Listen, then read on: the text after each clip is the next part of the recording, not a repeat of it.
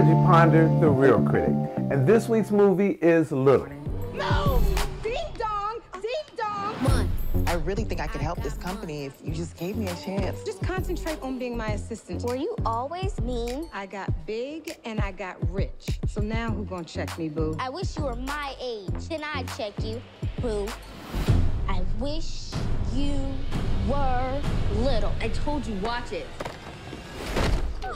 Who's in it? Regina Hall, Issa Rae, and Marsai Martin. Now what's it about? Well, Regina Hall plays this kick-ass boss, but she's mean, she's nasty, and has no regard for anyone who works for her. So one day, she runs up against a little girl who turns her into her little self. So she has a second chance to be little, to figure out how to navigate stuff, and it's really a story about success. There's a lot of sisterhood in this one, and again, a second chance to grow up.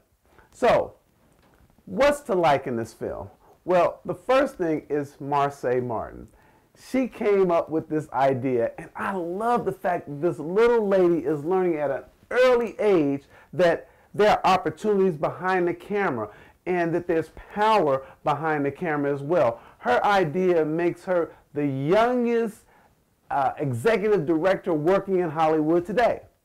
I also like all the actors in this one, from Regina Hall to Issa Rae to Marsai Martin and the men of the film. You got Justin Hartley, who plays the teacher, plays sexy teacher. You got Tone Bell, and then you got the little J.D. McCrary, who plays one of the kids that Marsai ends up meeting at her second chance in high school. I also love the fact that this is a female-led film. Again, it's Issa Rae, Marsai Martin, and Regina Hall. And then the premise of this is funny, is that Marsai, she came up with this idea because her mother's favorite movie was Big. I have to say, right here, Marsai is fabulous. She makes this movie. I really love it. And when she's not on the screen, I'm no disrespect to Regina Hall or Issa Rae, but when she's not on the screen, it's just not as funny and as vibrant. I really like her. So if you like her in Blackish, you'll like her on this one. And then overall, there's just great laughs all around. The chemistry is good in this one as well. And then there is a great message about the price of success, about how you treat people, and this whole thing about do not to others as they have done unto you. So what's not to like about this one? This movie could have had more depth. And what I mean by that is that I wanted more heart. Yeah, they had these kind of awe moments where, some touching moments, but I think that they were really drowned out by all the laughs and the funny business. I also think that the laughs might have